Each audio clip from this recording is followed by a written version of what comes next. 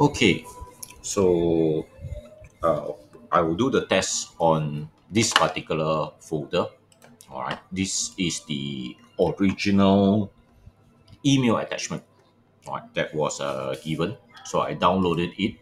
Uh, Clear this one up and just all right. So this is the original email. So I need to delete this. So delete this. Okay. Right. So from what I know, the video title, I should be able to see it. Nope, not the comment. Okay. I should be able to see it in the description.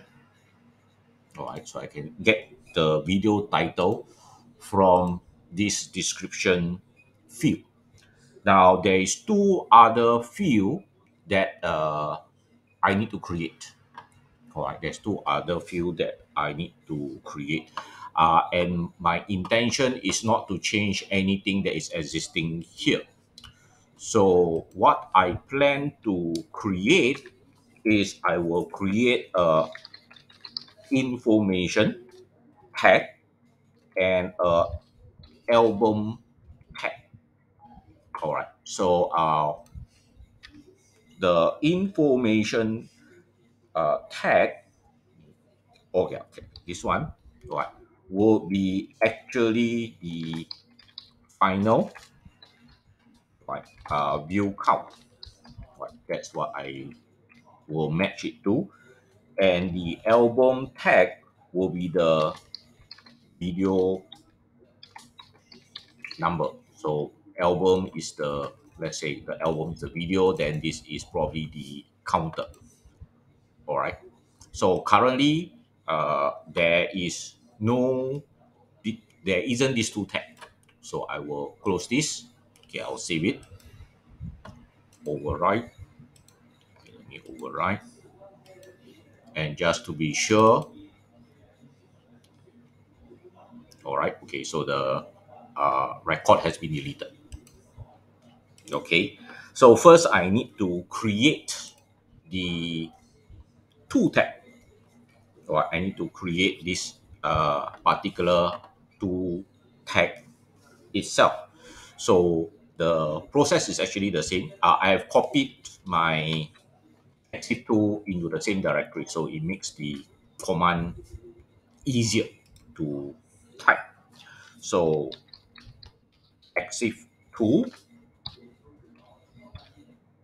information, FORMATION, and maybe I give it a default value first. Okay, information. Okay, information is actually the counter. So let's say 999. All right, and album. All right, and album is supposed to be the video number.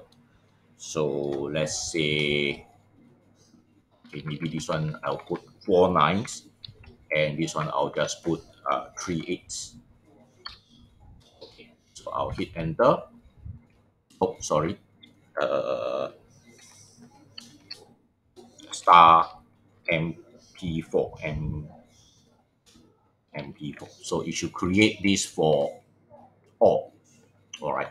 So it actually does a backup of the original. So the original file will be the MP4 original. Okay. And then it will make changes to the MP4 file.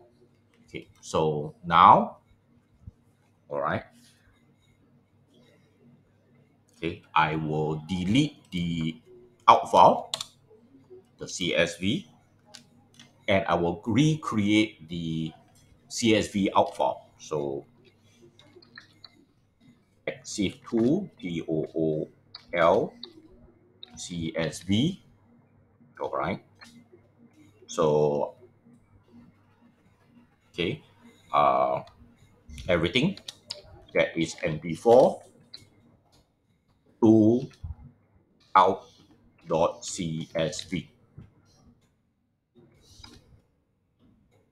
Okay, so to image file read, out file is created. So let me open this out file. So now I should have, okay, give me a moment. The command would be the title. Where's the command?